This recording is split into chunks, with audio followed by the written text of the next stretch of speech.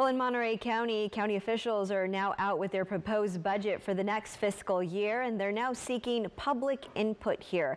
This proposal includes $1.5 million for expanded child care, $500,000 for the county's health care for low-income and also undocumented families, funding for a new military and a Veterans Affairs office, expanded rental and utility assistance, and making all county parks free for area residents. KION's Jonathan Saravia spoke to the county and area residents about the impact this budget proposal will have on them.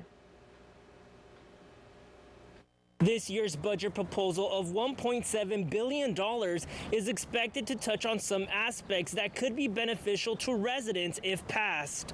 Leticia Ibarra is a Greenfield resident who previously worked as an educator for Head Start. She says there is a high need for childcare, and from her experience, some parents just can't afford it. The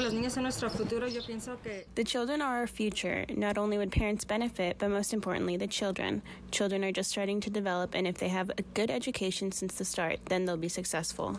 Monterey County Supervisor Chris Lopez says this budget proposal from Monterey County could help families facing issues paying for child care. The $1.5 million for child care will be used by providing stipends for families who need help with the costs, and also to incentivize child care providers. Working as a child care provider making $15 an hour, right now this economy is heating up in terms of the need for workers.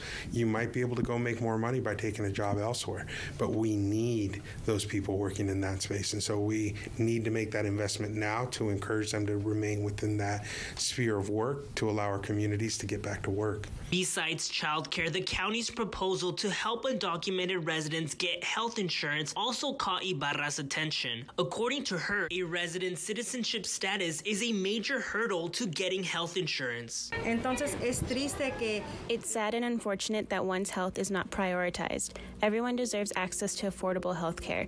These people work hard and they deserve a healthy life. Supervisor Lopez says expanding Esperanza Care is also a priority, as it's expected to help multiple low-income and undocumented people have access to preventative care, as the waitlist at Esperanza Care continues to grow. But if we can provide it earlier and keep them in our community and healthier longer, that is our real goal, to make sure that our community is healthy from the ground up, right? It's how we avoid a lot of chronic diseases which can linger for years.